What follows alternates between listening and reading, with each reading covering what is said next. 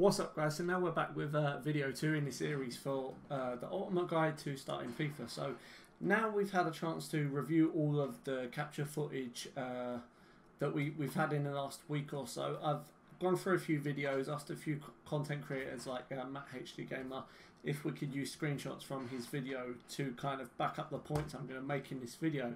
So what I'm going to give you an idea of what to do now we know everything that we're doing. What I want to advise you to do personally is take this approach, because I think all of the videos about the catalogue and tons of irrelevant points that we've now discovered are no longer relevant, aren't applicable to this series. So what I'm going to do is I'm going to go through all of the points here, and then I'm going to give you a quick rundown of everything that I think you should do. Right, as you can see here, you can see that we've clearly got, so this is the new complete objectives layout and everything that you get at the start.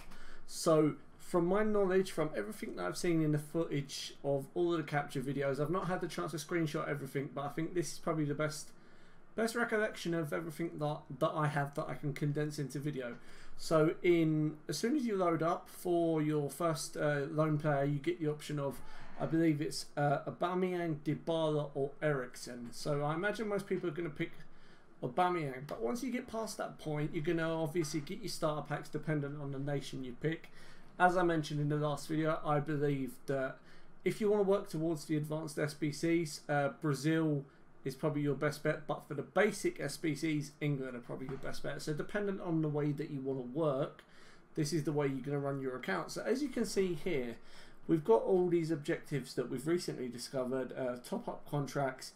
It's basically really simple objectives, and it gives you coins back. So via doing the bronze pack method and buying players off of the market for your SBCs, they all actually interject, and they actually all work alongside each other and give you the opportunity to just slowly, gradually improve your club. So you get 150 coins for topping up your contracts, and then for this whole set, as you can see here, you get a silver pack, which is going to help you towards future SBCs.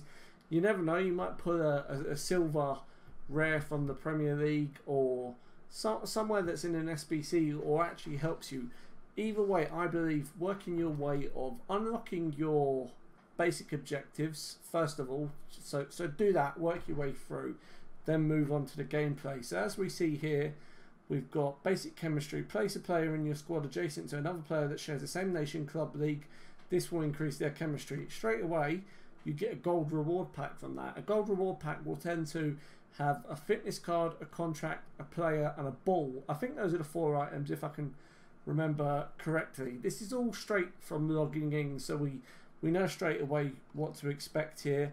And then there's another really simple one here where you just change your club name, gives you another 150 coins back.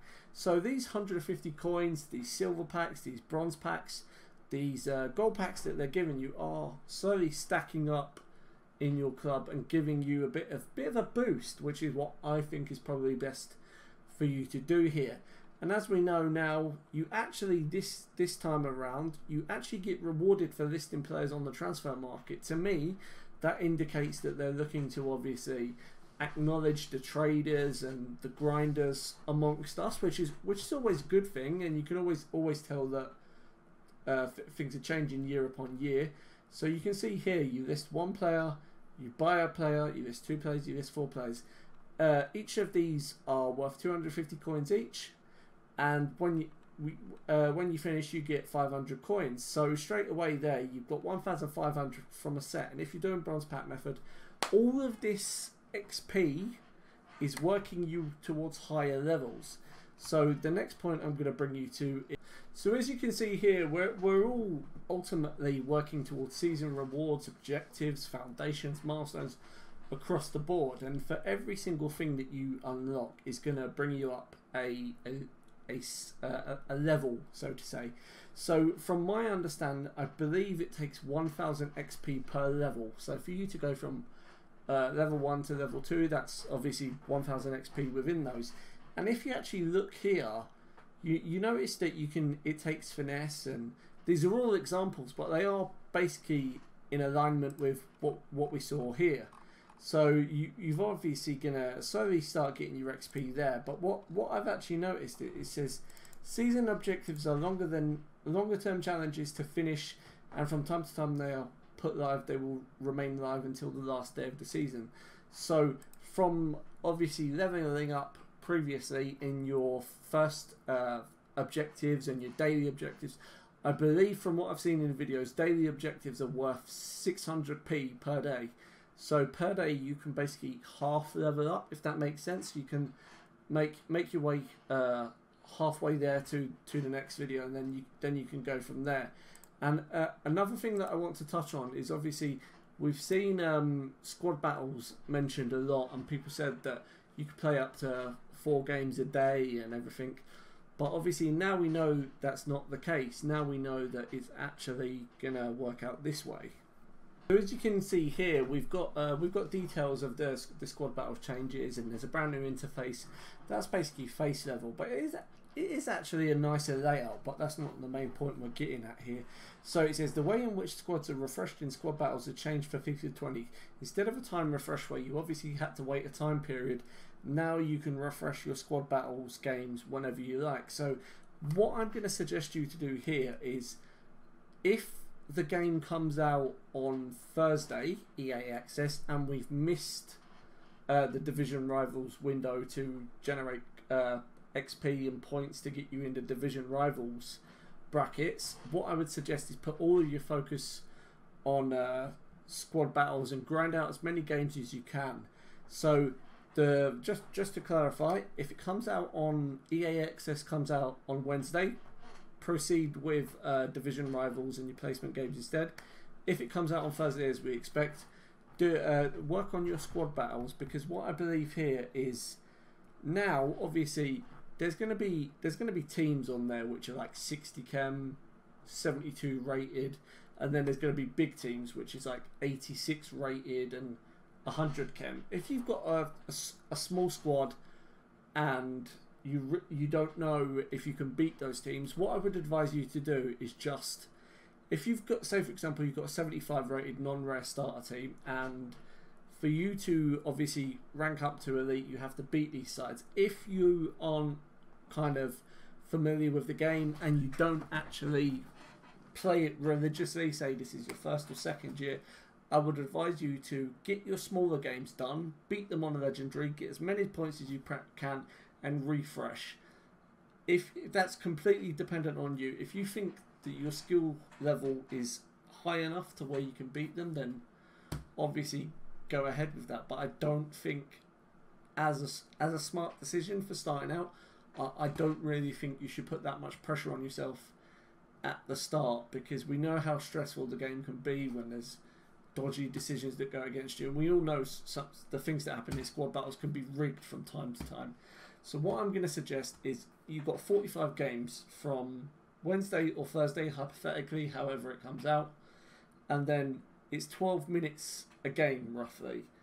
Those minutes are slowly going to add up. If you're wasting your time playing against the higher rated squads when you know it's not really in your best interest to do that, I would advise you not to do that. Just reset, move on to the next games, and beat the squads that are lower than you or roughly about your level where you believe you can test yourself.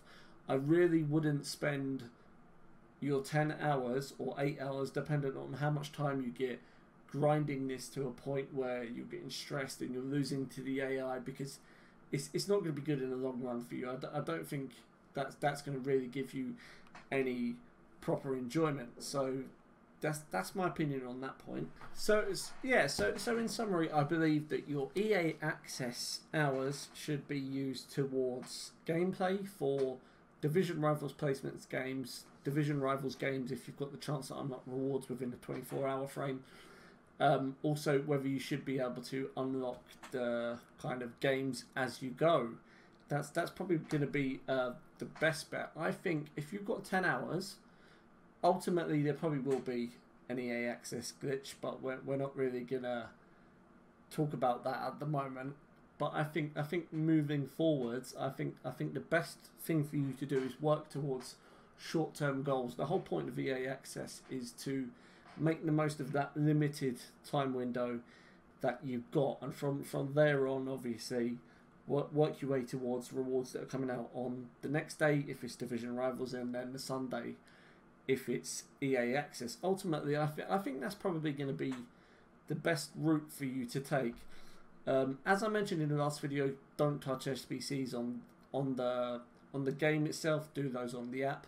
The companion app and the web app will all be out by that point. So anytime that you spend trading on the console, I understand the interface is better and you can snipe quicker, but I believe the long-term benefits of that and losing your time playing the menus versus actually getting yourself towards a goal which is going to give you a good reward set for everything that we can get in Division Rivals and squad battles. I think that's probably your best bet, and that's the best way for you to work towards it. So this video is just a quick, brief explanation of everything that we've learned from all of the footage that's come out in the last few days. And what I'm going to say to you now is just kind of use everything that I've referenced in this video, work towards it. If you feel that you can obviously do better and maybe you can unlock more things, then go ahead and do that. But I think the advice that I'm giving you in this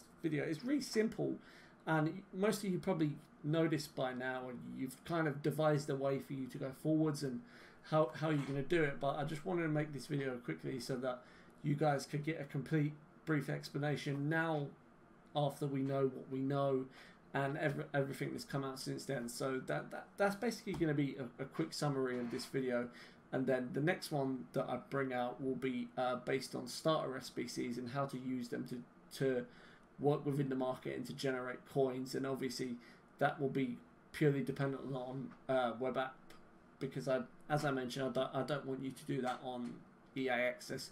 So that's going to be the summary for this video, and then I'll probably see you tomorrow, or yeah, I think tomorrow will be the next one, tomorrow evening. But aside from that, I'll see you later.